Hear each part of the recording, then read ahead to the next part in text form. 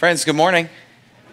My name is Tony Sundermeyer, one of the pastors here at First Presbyterian Church. Let me welcome you to this hour of worship on the second Sunday of Advent, whether you're here in the room or live streaming across one of our various platforms. We're so glad that you've chosen to be in worship today. Before we begin our time together, I'm going to invite you to stand, to move about the room, and let's say good morning and welcome one another as if we're welcoming Christ himself.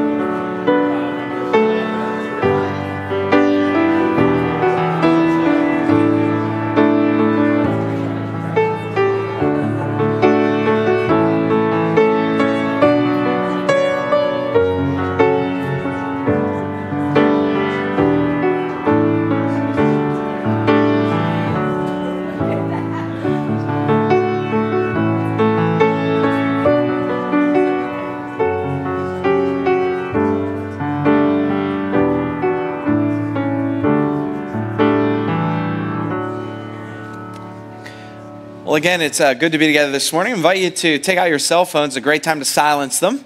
Also a great time to check in using our text message platform. Please do let us know that you're here, especially if you're with us for the first time. Give us some contact information. And when you do use this platform, whether it's your first time or 100th time, we'll send you a link to the bulletin. We don't have a bulletin during this service, but in that bulletin are some announcements for the week that are similar to the ones that you see in our weekly email blast. If you'd like to walk away with a hard copy, we always have some up here as well. But all of our liturgy for this service is up on the screen. As we do each and every Sunday, we have a Stephen minister in our chapel down this hallway to the left. That person is there to meet anyone in prayer. If you have particular prayer requests you'd like to bring forward, they're there to pray with you and for you, again, immediately following worship. Also, immediately following worship, we have the opportunity to hear from our scholar in residence, Chris Holmes, and our director for worship, Jens Korndorfer, who are putting together a lecture on next week's choir concert. So next week, we have our choir concert around 10 a.m. It'll start in the sanctuary. They'll be lecturing on the content of that concert right here in this room, again, immediately after worship. Today is a wonderful day where we have a somewhat of a marketplace in the church. We have the opportunity to shop at God's Gift Shop, which is an annual thing that we put together that supports our global mission partnerships. And so you can buy alternative gifts that support those partnerships. We're also excited to announce that Jens Korndorfer has recorded an album, a CD. It's called Winds of the Spirit.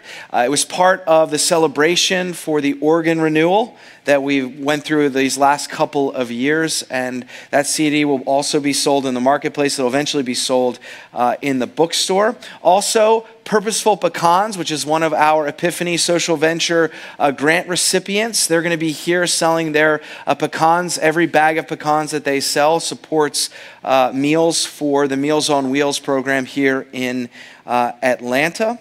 And then finally, as part of the marketplace, we have some folks who are going to talk about the women's retreat that's coming up in January. They're also selling the book that's going to be used for that retreat. And so I encourage you to check out all that's happening right outside here and down this hallway, right in front of the information desk. You'll find all of these opportunities in this marketplace working. Also, please note that it's the time of year where we invite the congregation to purchase memorial flowers for Christmas Eve. And so you can do that. There's information in the bulletin, whether in the hard copy or in the soft copy that you receive via text message. It's also in the most recent email blast. The window is not that long, so we're encouraging folks to make sure if you want to honor a loved one, make sure that you get connected to our financial office to be able to purchase those flowers for Christmas Eve. We'll also put the names of those loved ones in the order for worship on December 24th. You also note that our Christmas Eve schedule is out. Please do pay attention to that, as some things have changed, but we will worship at 11 a.m., 3:30, 5:30, and 11 p.m. on December 24th, and have a Christmas Day service at 10 a.m. in the chapel December 25th. Again, it's good to be together today in worship. I'm delighted to welcome three seniors, Zoe Spangler, Addie Anderson, and George Alford, three seniors who are right in the thick of waiting for colleges to get back to them, and they agreed to lead us in the lighting of the Advent candle.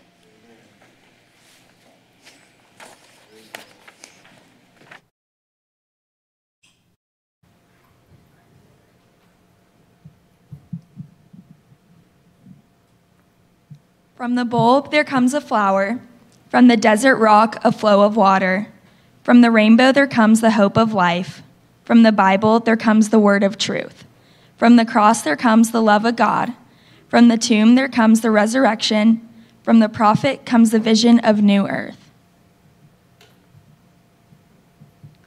There comes the shoot of David, the lifeline of salvation, the promise of justice, the longing for transformation, the word of life, the expectation of Messiah. From the stump of Jesse comes a covenant reborn.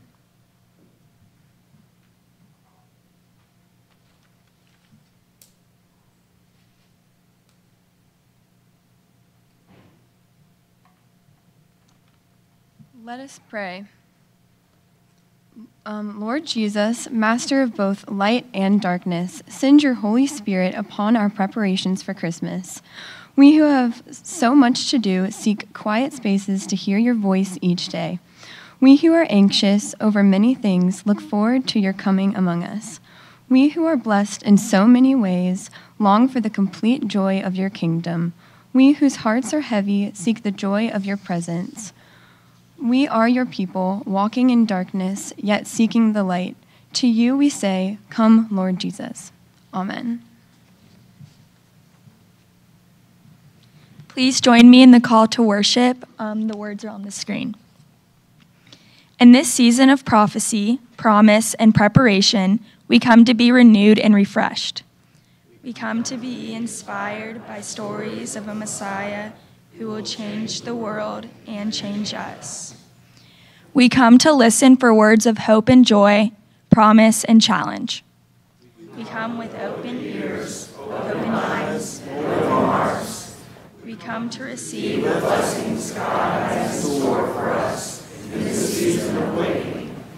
Come, let us worship our God, the one who brings all things to fulfillment.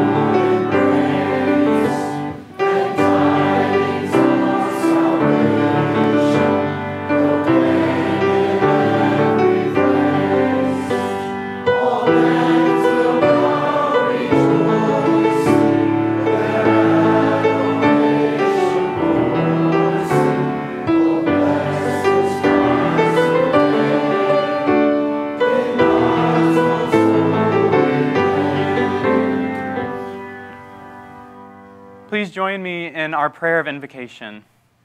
God of hope, who brought love into this world, be the love that dwells between us.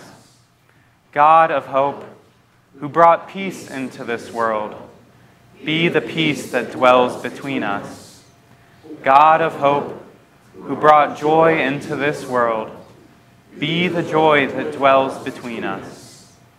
God of hope, the rock we stand upon, be the center, the focus of our lives always, and particularly this Advent time. Amen. You may be seated. Our first reading this morning comes from the 15th chapter of the letter to the Romans. Listen for the word of God. Welcome one another, therefore, just as Christ has welcomed you, for the glory of God. For I tell you that Christ has become a servant of the circumcised on behalf of the truth of God, in order that he might confirm the promises given to the patriarchs, and in order that the Gentiles might glorify God for his mercy. As it is written, therefore I will confess you among the Gentiles and sing praises to your name. And again he says, rejoice, O Gentiles, with his people. And again, praise the Lord, all you Gentiles, and let all the peoples praise him. And again Isaiah says, the root of Jesse shall come, the one who rises to rule the Gentiles. In him the Gentiles shall hope. May the God of hope fill you with all joy and peace in believing, so that you may abound in hope by the power of the Holy Spirit. This is the word of the Lord. Thanks be to God.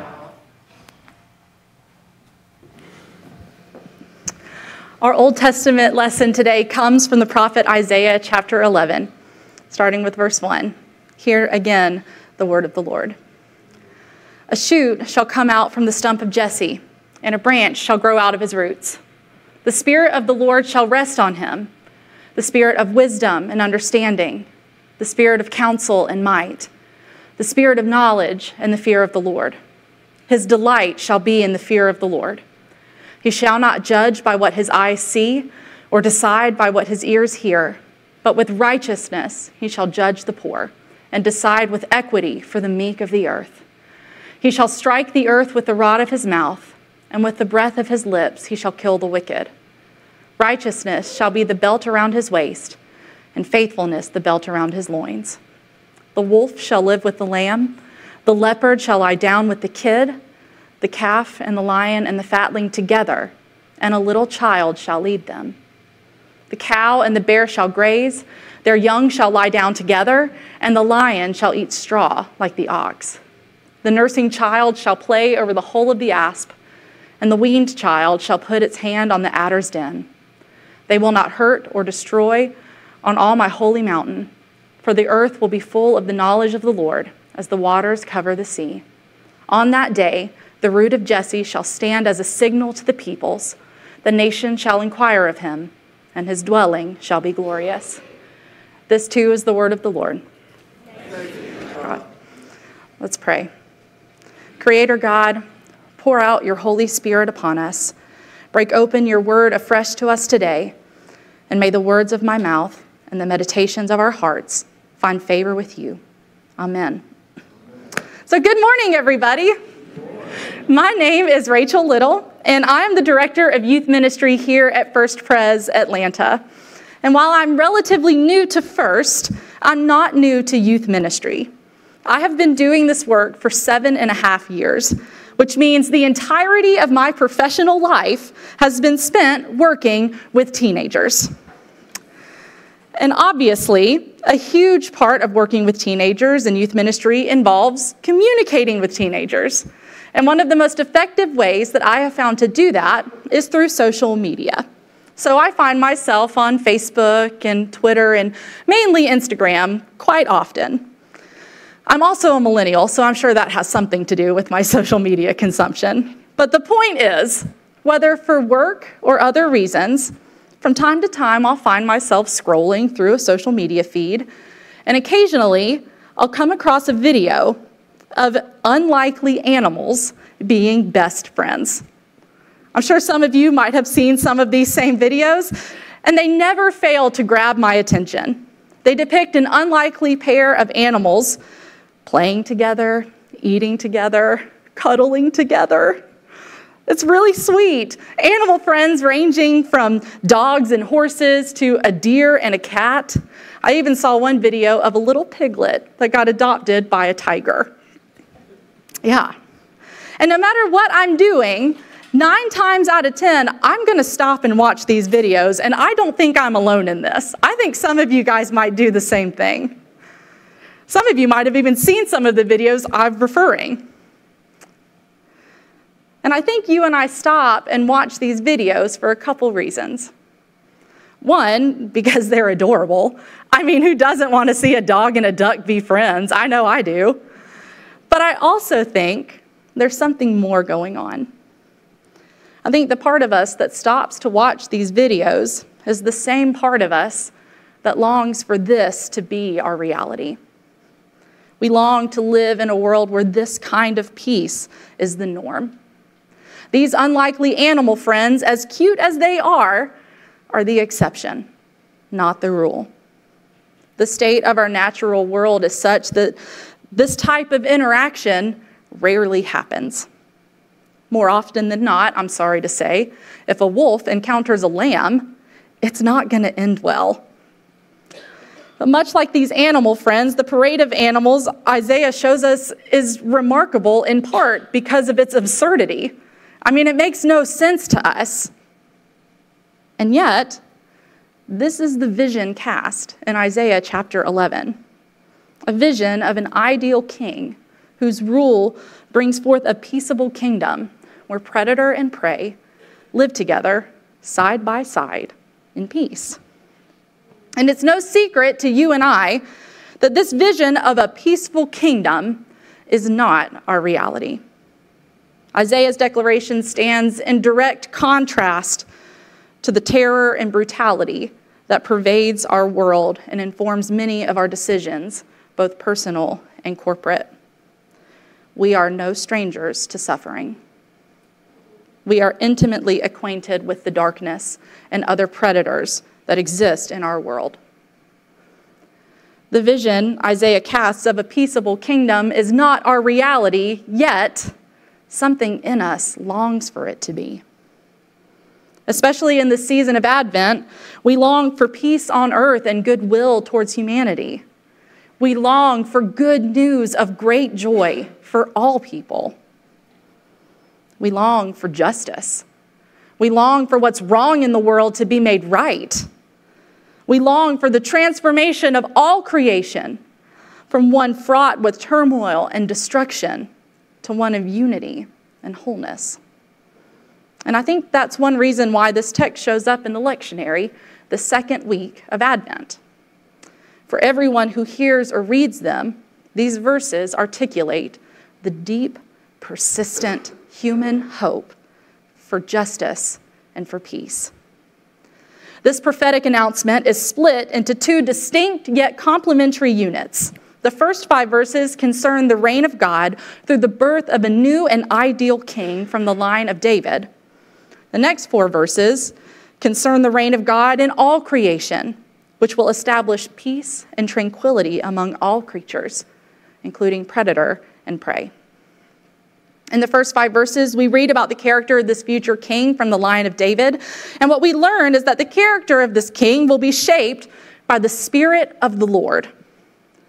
The word Spirit occurs 4 times in only 2 verses. And the original Hebrew word is ruach. And it's the same word used in Genesis 1 for the Spirit that's present, hovering over the waters at creation.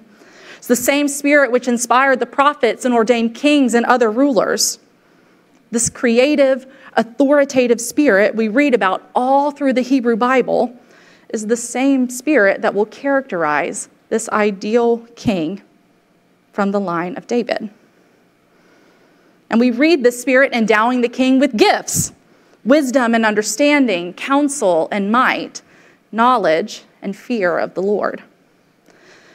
And these gifts equip the ruler with practical wisdom, sound judgment, and reverence for the Lord that enable this ideal king to act as one who sees and hears beyond what's on the surface, and to judge on behalf of the most vulnerable in society.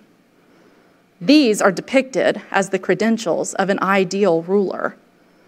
This coming one, this promised Prince of Peace, will be the bearer of the Spirit of Yahweh. In Christian communities, these verses are often used to talk about Jesus, which is another probable reason why they show up here in the lectionary. However, in this season of Advent, while we are awaiting the birth of the Messiah, that's not the only thing we're waiting for.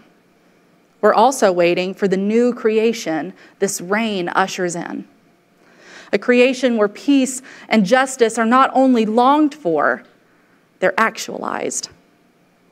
Verses 6 through 9 depict creatures in a very pastoral scene being led like a flock of sheep. And it contains all this confounding imagery of calves and bear cubs lying together, babies and small children playing near cobras and vipers, lions eating straw like oxen. I mean, this is bananas and a total upending of what we experience the natural world to be. Prey lives beside predator without fear of danger. The predator does not treat prey as something to be used or harmed for their own benefit. This is a compelling portrayal of both aggression and weakness overturned. In this vision of a peaceful kingdom, there is an undeniable tone of unqualified good news and joyful hope. So while Isaiah's vision promises future security, how might this be a word of hope for us today?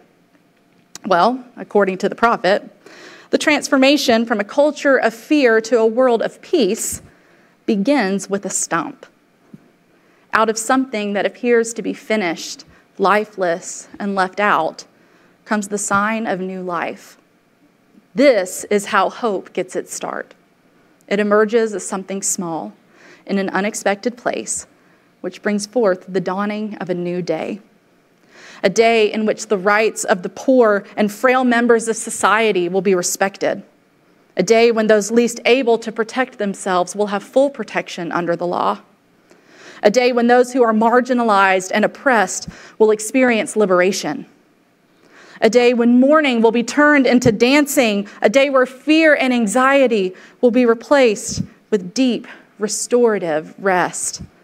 A day when predators and prey, both animal and human alike, live together in a peaceful, loving, and just community. In this vision, just rule brings forth a peaceful kingdom. They go hand in hand. And it reminds me of something I've heard said quite often. If you want peace, work for justice. So, look for the stumps. There is hope and new life all around us, maybe in the last place we'd think to look. And my prayer for you and for me this Advent is that we would have eyes to see, ears to hear, and hearts to perceive the stumps all around us, the promises of new life all around us, the people, places, and things God is using to shine a light in the darkness. But today, as it stands right now, we are still waiting for the cosmic renewal and transformation of creation. As Tony mentioned last week, we are living between the times. We're living in a liminal space, a time between what is and what is yet to be. And we feel that tension. Advent is the time of year that invites us to embrace that tension and feel it fully, to tap into the longing for what is not yet with hope that it one day will be. And further, to look with hopeful eyes for the ways in which God is already at work around us. Even though we are not currently living in an entirely peaceful kingdom, it does not mean that there is not hope to be experienced all around us. Look for the light that shines in the darkness and recognize that it can sometimes come from an unexpected place, maybe even a lifeless stump. I'm not a mathematician, but in my own personal theological math, Longing plus faith equals hope. We long for justice and for peace, and we have faith that even though it's not our reality right now, God is already at work to transform creation and will one day fully bring about this peaceable kingdom. And that gives us hope. That is a gift this liturgical season of Advent gives us, the gift of hope.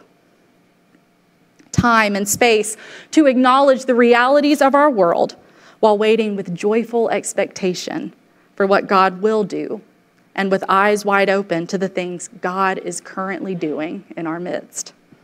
And for that, we are grateful. Because of that, we have hope. Friends, our longing for peace is not wasted. Our waiting is not in vain. Hope does not disappoint us. Hallelujah. Amen. Let us pray. God of grace, we thank you for this season of waiting. We thank you for the beauty of the sleeping earth waiting for spring's new life. Thank you for the joy of children waiting for the excitement of gift giving. Thank you for the gift of familiar carols whose joyful music touches waiting hearts. We thank you for far-flung family and friends that we can't wait to see this season. Thank you for the gift of Jesus Christ. We have been waiting for a Savior. We pray for all who are waiting this morning, people who are waiting for an end to violence because they've known too much war, people who are waiting for healing because they live with sickness and pain, people who are waiting for good news because they are weighed down with sorrow. We pray for all of the earth that's waiting. Throughout the world, in and on and under it, waiting happens. Waiting grows and gathers. The earth is longing for redemption. And as we wait, we celebrate the coming of the Christ child and look forward with hopeful expectation to the peaceable kingdom yet to come. May we, the church, be instruments of your hope and justice this season and always. And we ask these things in the name of the one whose birth we so long for, Jesus Christ, who taught us to pray, saying, Our Father, who art in heaven, hallowed be thy name. Thy kingdom come, thy will be done, on earth as it is in heaven. Give us this day our daily bread, and forgive us our debts, as we forgive our debtors.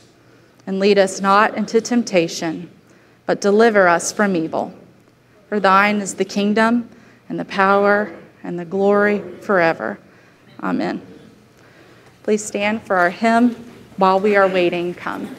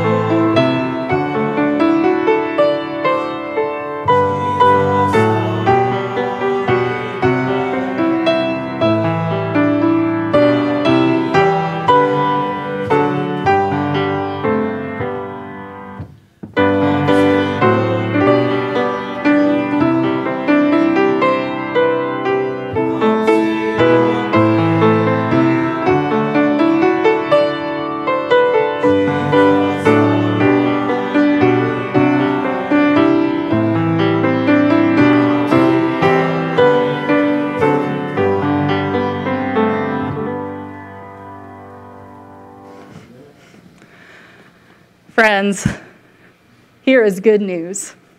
From a lifeless stump comes the dawning of a new day. And may the thrill of that hope cause our world and our very selves to rejoice. both now and forevermore. Amen. Go in peace.